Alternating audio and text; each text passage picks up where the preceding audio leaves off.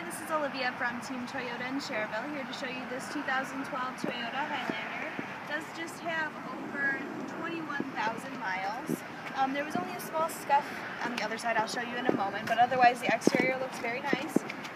Tires are okay, I would say about 50% of the life remaining. This does have an automatic lift gate, so it opens automatically with the button. It also has a third row back there that folds down to give you more trunk space, so that is very nice. Okay, so here is a very, I don't even know if the camera will pick it up, but it's very, very small, light little scuffs on the bumper here. Also, it looks like they tried to use touch-up paint to cover up a little scratch right here. My manager might be fixing those flaws, so give us a call if you have any questions. Overall, the exterior I'd probably give an 8 out of 10, even though it does have these small flaws. Inside here, it does have trim seats in black, and of course it does have the backup camera. Or it does have the third row seat as well.